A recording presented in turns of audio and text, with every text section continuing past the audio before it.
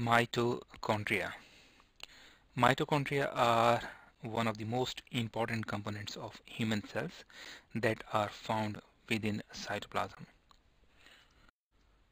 One is known as mitochondrion and several are known as mitochondria.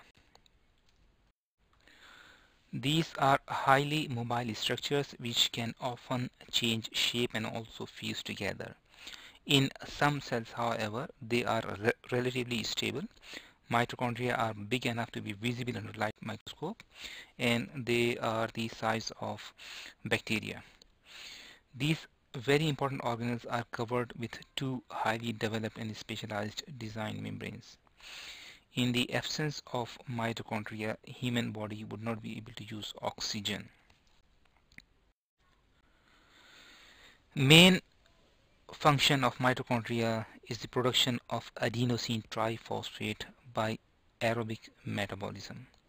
Aerobic metabolism is the one in which cells use oxygen and food components to produce energy currency molecules, which are obviously known as adenosine triphosphates.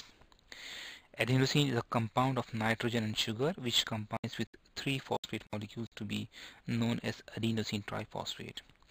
Phosphate molecules break away from adenosine triphosphate to release more than 7,000 calories of energy.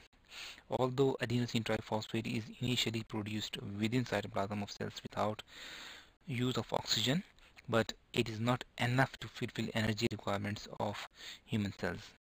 This process, which is known as anaerobic metabolism, can only use glucose, which is broken down by a process known as glycolysis. Fats cannot be metabolized anaerobically. Another important function of mitochondria is to initiate programmed cell death, which is known as apoptosis. It is an extremely important function when some cells commit suicide to keep the rest of the body well organized and live. New research suggests that these small components of cells are also responsible for aging, as well as they play an important role in functions related to memory. The cells that need high amount of energy can have a big number of mitochondria, such as heart cells. Liver cells can have up to 2000 mitochondria. These cells in turn produce a high number of adenosine triphosphate and thus produce a high amount of energy needed by these cells.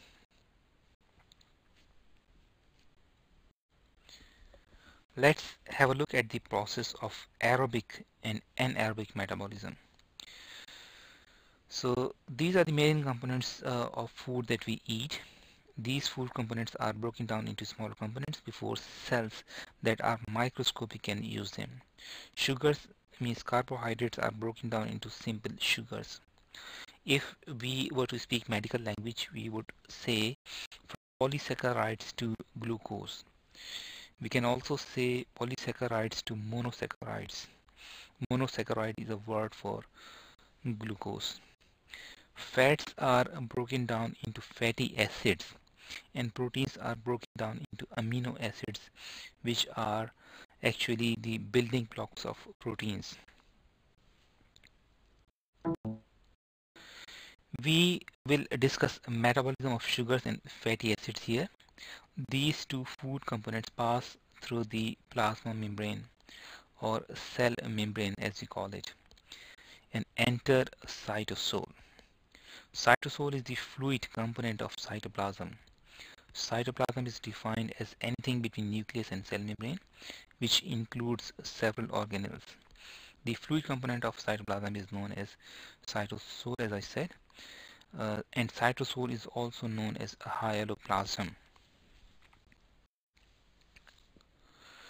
Cytosol has proteins that act upon sugars and convert them into pyruvate, adenosine triphosphate, and NADH without using oxygen.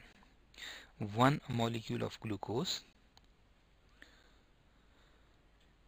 is converted into two molecules of pyruvate, two adenosine triphosphates, and two NADH.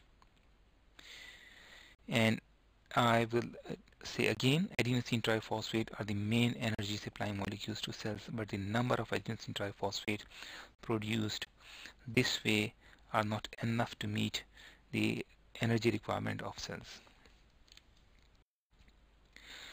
Fatty acids that are transported from blood to cytosol and pyruvate that is produced in cytosol from glucose by anaerobic metabolism moves to mitochondria.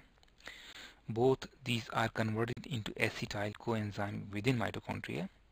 Oxygen absorbed from lungs is eventually transported to cells as well and reacts with acetyl coenzyme within mitochondria to produce enough adenosine triphosphates to fulfill cells' energy requirement. Carbon dioxide and water are byproducts. Carbon dioxide is removed from cell as a waste product. Note that fatty acids cannot be metabolized anaerobically.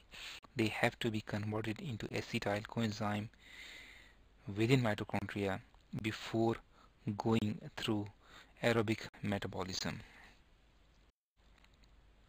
These are the references. Thank you very much.